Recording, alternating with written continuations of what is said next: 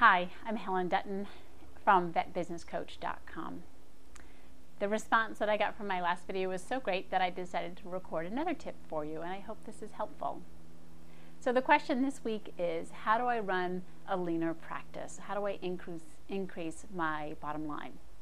Well, I'm going to share with you today a secret that I used to use when I was in corporate finance, one that I never shared with anybody, and honestly I don't think anyone ever caught on that I did.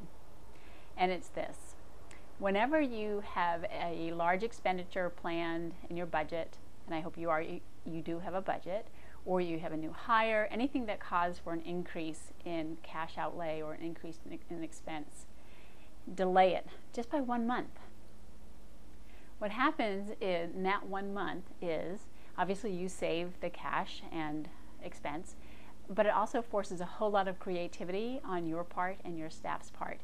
For example, if you were going to be hiring a new staff member in August, postpone it till September.